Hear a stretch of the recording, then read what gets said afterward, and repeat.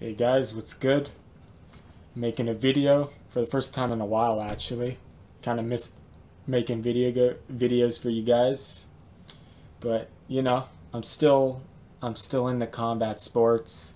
Uh, Still love boxing. I watch the occasional good UFC MMA fight if it's a fighter that I like a style that I like. Uh, but yeah. Today in this video, I want to talk about Oscar De La Hoya versus Vitor Belfort. So I don't think not many YouTubers are really talking about this fight coming up. I could be wrong. I know they've talked about, but it's not getting as much spotlight really. I feel like maybe because the Pacquiao Spence fight is kind of taking over the boxing world right now. Uh, and then you got yeah, I would say that would be maybe it. But yeah, so I love this fight to be honest. I think it's an exciting fight because the styles and the where they are in their careers and the history they have in both sports, right? You got Oscar De La Hoya. He's a legend. Like one of the best fighters of all time, one of the best Mexican fighters of all time, Mexican heritage anyway, fighters of all time. Uh, and he never backed down from anybody, Like, he always took on the best fighters that he could at the time. He fought everybody, from Shane Mosley, uh, Mayorga, Vargas, Julio Cesar Chavez, Bernard Hopkins, Manny Pacquiao, Floyd Mayweather, uh, just pretty much everybody he could fight, he fought. A list of others I could go on. Uh, so, and then you got another guy. He's a legend as well in his sport, MMA. He's been in many organizations. He's been in the UFC. Uh, I didn't know this, but he has the most knockouts in history in the UFC. I think not, maybe not in the MMA. I could be. I know. I forget if it was UFC or MMA. I'm. It's probably in the UFC because MMA is such a broad. It's so big. But I didn't know that he had the most knockouts in the UFC. And obviously we know Vitor Belfort is a good striker. Uh, he's a vicious knockout puncher. Obviously, and he's exciting to watch. I've always liked watching Vitor Belfort. TRT or no TRT, he's a good fighter. It's not like he cheated, right? They allowed him to use TRT, testosterone replacement therapy, if those of you who don't know it. But then they banned it, so I kind of agree with them banning it in a sense because, like, if you can't if your testosterone's not getting back up to what it was, maybe you shouldn't be competing, right? But either way, he was a beast before, he was a beast during TRT. And I don't know if he's still on it now, but anyway, he's a legend. Oscar's a legend. This fight is exciting because, like, you got so many different, like, outcomes could happen in this fight. It's a real fight. Oscar made that clear. Vitor made it clear. They both want this not to be an exhibition. They're not for exhibitions. They want this to go on their professional record. This is a real fight. So they are going to fight to try to knock each other out. They both made it clear. They're going for the knockout.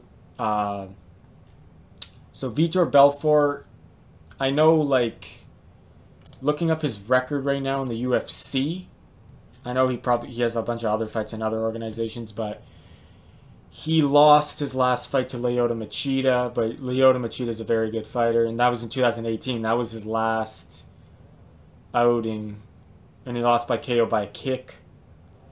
And then he won against Nate Marquardt. I don't really know that guy. I've probably seen the fight, but I don't remember. I don't recall that guy, to be honest. Then he had a no contest against Kelvin Gastelum, and then he lost a couple other fights. So his last win was Dan Henderson by a KO, and he has many good wins though. Like he had the knockout win over Luke Rockhold, the knockout win over Michael Bisping, knockout win obviously over Dan Henderson. He had a very good fight with Chris Weidman, but then he lost that fight. I remember that was they were trading bombs, and then Chris Weidman ended up winning that fight. So usually when he wins, it's by knockout. So he's obviously like, and I know striking is different in MMA, but I've seen him train boxing on the mitts, and I know it's just the mitts. It doesn't mean everything. Obviously, training, you could look incredible, you could look invincible, but actually fighting, even sparring is different than real fight. But sparring is different than training, and then the real fight is the ultimate test. So he looks very good on the pads. Like, he has good, solid, fundamental boxing skills. You can see the way he throws shots. You can tell when someone knows how to throw a punch, and he throws shots. Like, if you showed him hitting the mitts and you said this guy's just a boxer, not an MMA guy, he's a boxer. You would think he's just a boxer because he throws punches very sharp. He looks like a boxer to me. He's very, very sharp, powerful punches when I seen him hit the mitts. I haven't seen that many recent videos of him train, like some, but there's not many of him out there training for some reason, like recently. But I know I've seen videos couple weeks, couple months old, year old. His training, he takes it very seriously. His physical conditioning is tremendous. Like, the guy trains how you should train. Like, he pulls out all the stops. Like, he's got the weighted vest. He's punching with dumbbells. He's doing it all. So this guy's training like a Dragon Ball, like a Z fighter, like a Z warrior in Dragon Ball Z. You know what I'm saying? He's training like Goku. He's training like Vegeta. Like, you know what I mean? If he could, he would go in a gravity chamber. You know what I mean? So recent footage, not as much, but I've seen him train very good. Oscar De La Hoya, on the other hand, more coverage on him. I've seen more training on him. And each passing day and each more recent video, he's looking sharper and faster. He's still got the speed. He's still got it, like, in my opinion. I don't know how much he trained over the last couple of years. He probably let himself go for a little bit, I'm guessing. Since he was... I didn't think he was in the gym. But maybe he was. I don't think he was that much, though. But I think he obviously kept in shape enough that he didn't blow up in weight, right? Like, he still looks like he didn't get fat or anything, right? But then again, I don't know how much he was, like, training, like a Manny Pacquiao or you know, other guys who are gym rats. But each passing day, he's looking better, he's looking sharper, and I'm really excited and looking forward to this fight. So you got Oscar De La Hoya. He's been retired for a while now. Sorry, I'm just looking behind me. My dog, she's itching. I don't want her to itch. I don't know. She got like allergies and stuff. It's kind of annoying. But sorry if I'm looking back, seeing what she's doing. But it's just distracting. But anyway, like, yeah. So Oscar De La Hoya. His last fight, Manny Pacquiao, 2008. Obviously, he retired in the ring. What was it, round 9 or round 8? I think at the end of the round, He came out for the next round. I think it was round 9. And he just hugged Manny Pacquiao. That was it. And then he's never fought since. But if you know Oscar, he's fought everyone. He never backed down from a challenge. And that's why he's taking this fight. This isn't no Floyd Mayweather Logan Paul fight. This is a serious fight, not an exhibition. This is a real fight, guys. They're both coming to knock each other out. Oscar De La Hoya has a very good chin. And this is why I like the aspects of this fight, like the different scenarios and the, what do you call it, the X factors and all that. Like, just, I like this matchup because you got a guy in Oscar who's smaller, who's never fought more than 160 before. Never fought above 160. And I think 160 is even too much for him, to be honest. When he fought Hopkins, he got stopped with a body shot. He's never been stopped by, like, knocked out. He's never been knocked out. So his chin is very good. One of the best chins in boxing of all time, you could say. A lot of Mexican fighters have very good chins. And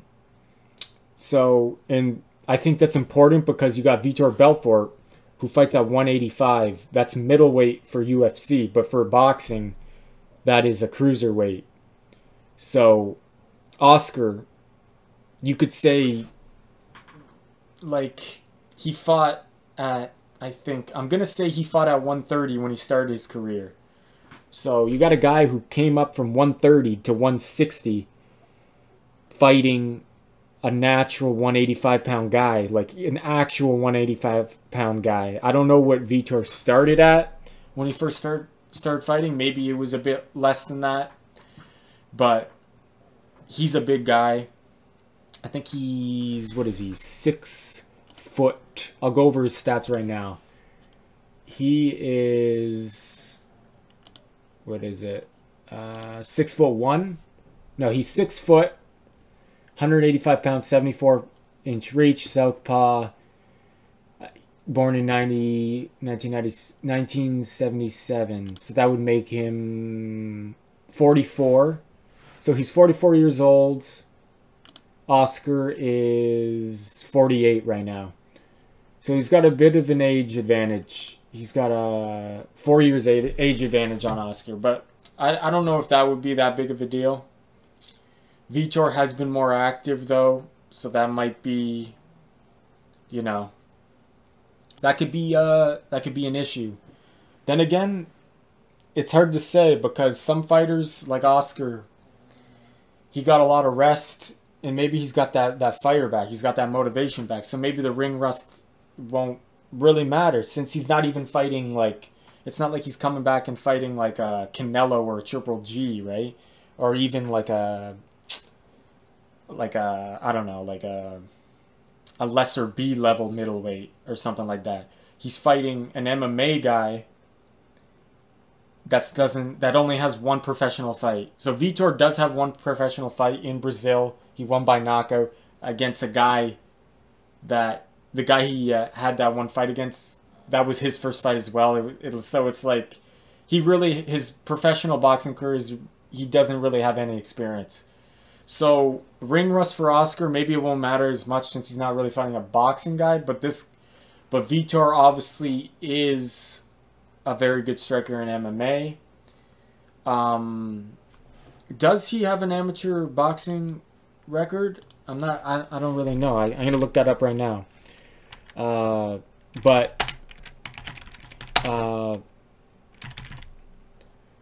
Yeah, so let me just look this up, guys.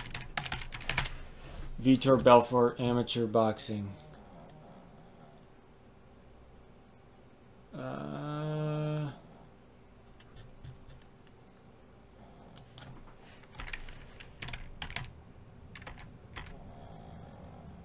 Sorry, guys, I'm just looking up this.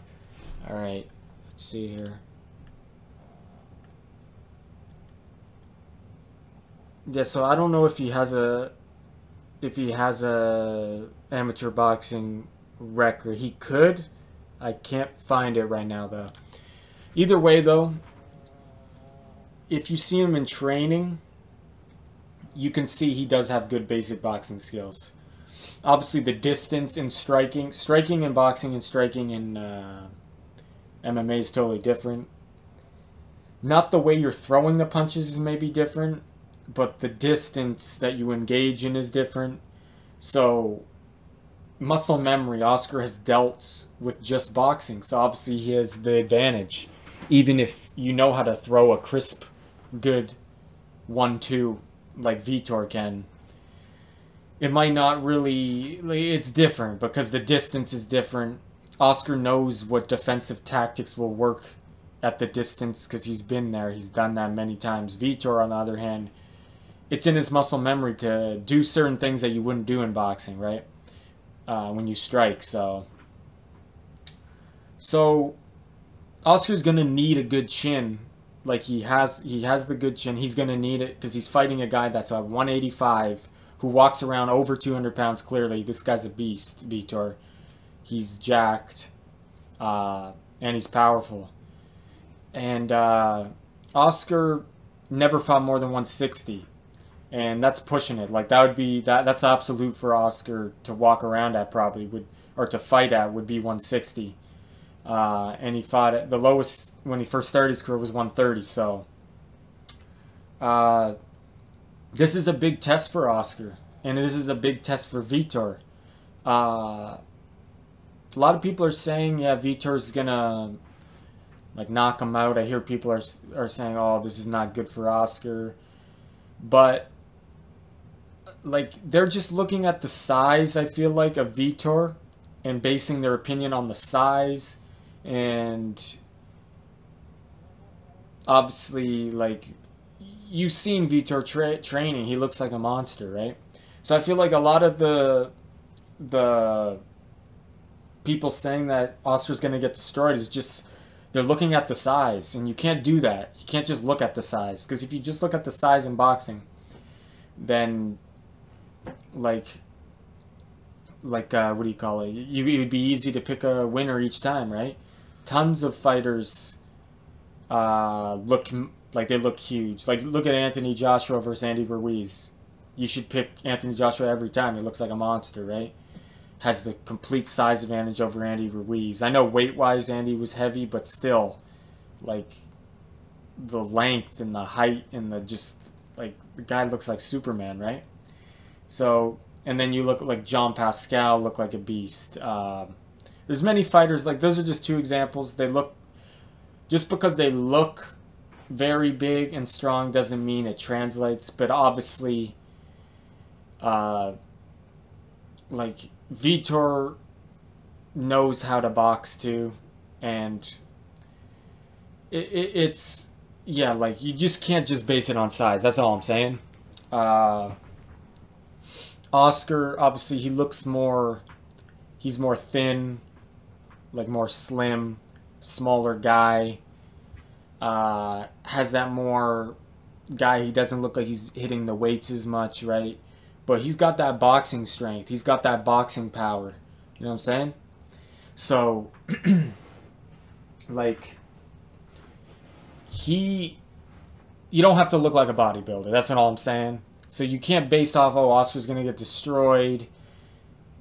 Because, no, that's not the case. Oscar is a legend. He's proven it in the last couple training videos I've seen of him. He's proven it that he's still got speed and pop in his shots.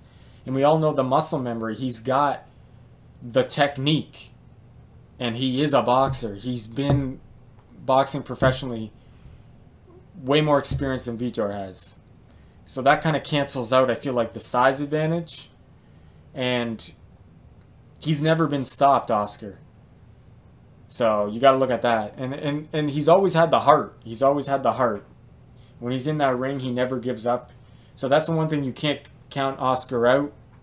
If he does lose the fight, he'll probably lose by knockout. Vitor will have to hit him with a really good shot to knock him out. Because I just don't see him losing a decision to Vitor. But it's hard to see, it's hard to know where Oscar's stamina is at because he hasn't fought in so long. That's the one thing I'd be concerned about. But knowing him, he's training hard. I've seen him doing strength and conditioning in the gym recently. So he's taking it seriously. I assume he's doing road work.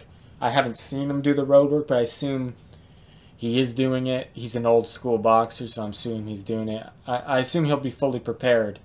And he's doing, like, he even said in interviews that he's doing this because he has to do it for himself. Like, he has to prove something to himself that he can do this at this age. So he doesn't need the money. And you got Vitor. He just wants to fight a legend and see where he stacks up against a legend who's similar in age, obviously smaller, but I feel like if Vitor can get a victory over Oscar, even though that Oscar is smaller, it will prove that Vitor is a good boxer. Because I don't care what you say, I know he's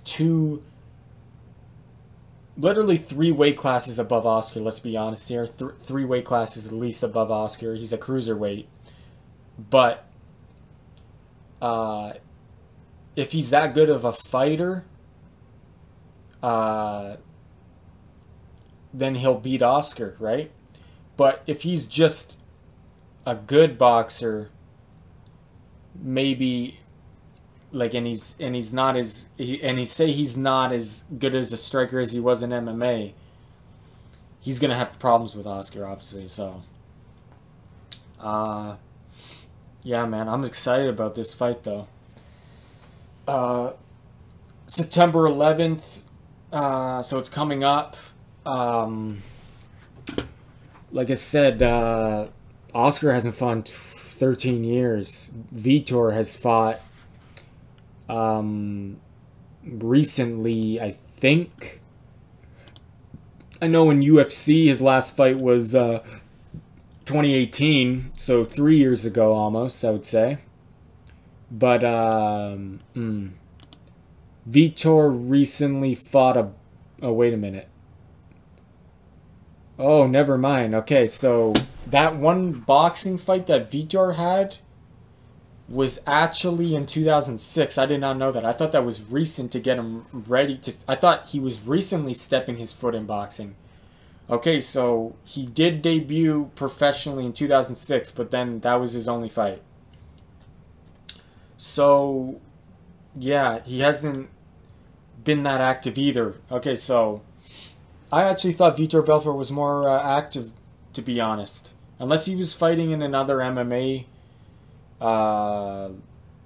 organization. I don't think he was, though. I don't think he was in Bellator recently. So his last fight was 3 years ago. Okay, so I feel like it's a more even playing field in that sense then. So I feel like what it's going to come down to is who has the better conditioning and stamina. But I feel like that is more determined, that's more important to Oscar. Because I feel like if Oscar does not have the stamina, he could get knocked out by getting lazy, tired, and get caught with a shot. But I feel like if Oscar's stamina is on point, he should win this fight. But I feel like obviously stamina will be important for Vitor, because Vitor could get stopped as well on his feet. I don't know if he could get put away by Oscar with one shot, but I feel like he could stop Vitor with a accumulation of shots if Vitor's stamina is not there. Let's say both of their staminas are tip-top shape, they come both ready. I think it's an 8-round fight, 2-minute rounds. It's 2-minute round, guys, not 3 minutes. But it's still going on their professional record, so I guess they'd still sanctioned it. I didn't know that you could do that. You could make 2-minute rounds for a real fight, but I guess they did. But I heard Oscar saying it's better for both of them. It'll make more action in the ring for 2-minute rounds. 2-minute 8 rounds. So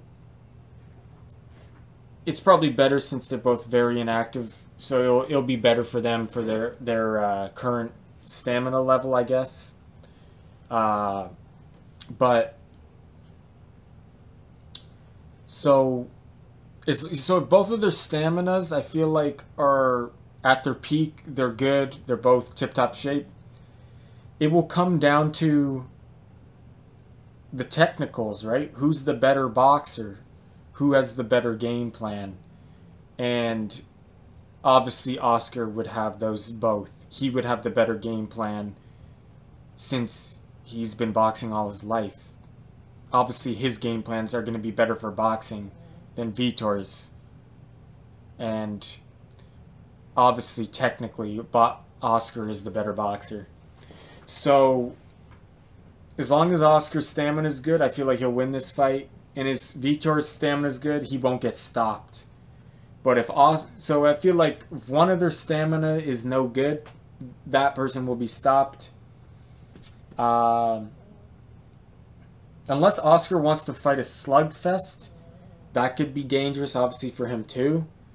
But I feel like he'll do what he always does. He mixes. He's a boxer puncher, and he does that very well.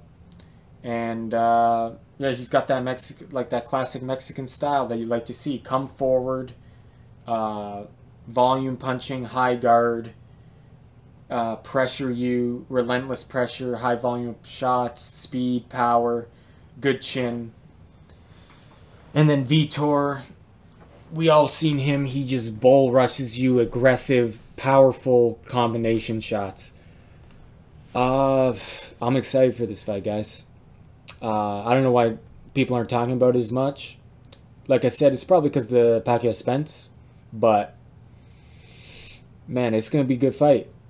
And too bad it's not 3-minute, like 10-round fight or 12-round fight, but it is what it is. Like it's like I said, since they've been so inactive for so long, both these guys, Vitor 3 years out, Oscar 12 years, 13 years out of the ring.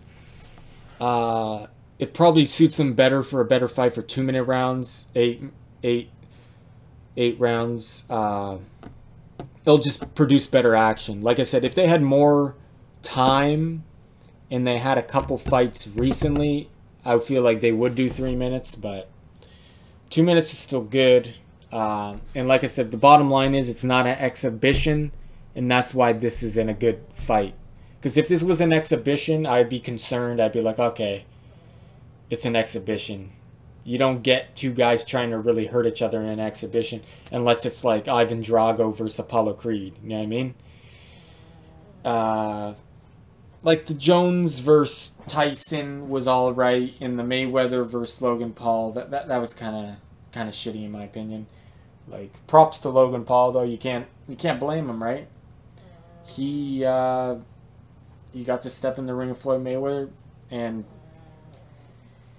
whether they really try to hurt each other, I don't know, to be honest. I don't think they tried to, and that's what I think an exhibition is about. It's just about a show. I really feel like exhibitions should not be pay-per-views. They should not be... You should not have to pay money for an exhibition. I feel like that should be a rule. Like, but then again, it's the people's problem. They want to pay the money, and if the demand's there, then I guess. But an exhibition should not be a paid-for event. It should be free. Then I'm fine with it. So I'm really glad this is not an exhibition. This is a real fight that goes on the professional record. The win and loss, or whatever it is, will show up on their record. So you know they're going to fight hard, and they're going to try to win the fight. So the 2-minute rounds doesn't really bug me since it is a real fight. Yeah, 8 rounds is enough. I feel like it's just enough. Anything less, I feel like it'd be too short. But yeah, let me know what you guys think about this fight. Who do you think will win? How do you think they look like in training? I think Oscar's looking sharp, looking fast. He's still got it. Vitor, haven't seen as much recent footage. I've seen some. He's looking good. I've seen a lot of his older, like 1 year ago, kind of a couple months ago, and he looks very sharp. I like his strength and conditioning techniques. He takes it, like I said, he trains like how you would want to train, right? Weighted vest, punching with dumbbells, like the kind of training I would do anyway.